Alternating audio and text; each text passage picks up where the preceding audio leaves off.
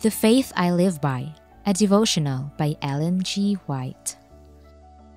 When eternal life begins. And this is the record that God hath given to us eternal life, and this life is in his Son. He that hath the Son hath life, and he that hath not the Son of God hath not life. 1 John 5, verses 11 and 12. Jesus declared, I am the resurrection and the life. In Christ is life, original, unborrowed, underived. He that hath the Son hath life.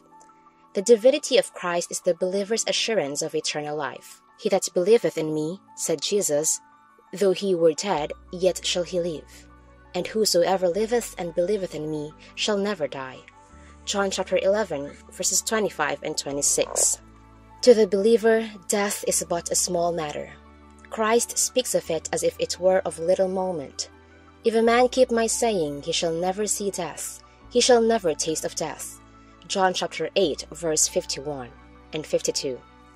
To the Christian, death is but a sleep, a moment of silence and darkness. The life is hid with Christ in God, and when Christ, who is our life, shall appear, then shall ye also appear with him in glory. Colossians 3, verse 4. He who himself was soon to die upon the cross stood, a conqueror of the grave, and asserted his right and power to give eternal life. I will raise him up at the last day. John 6, verse 40. Christ became one flesh with us, in order that we might become one spirit with him.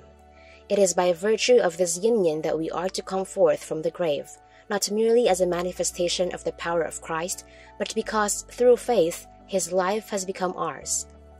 Those who see Christ in his true character and receive him into the heart have everlasting life.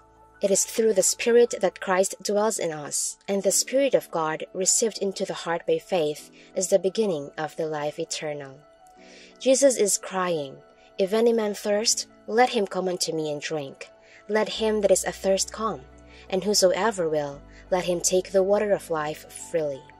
Whosoever drinketh of the water that I shall give him shall never thirst, but the water that I shall give him shall be in him a well of water springing up into everlasting life.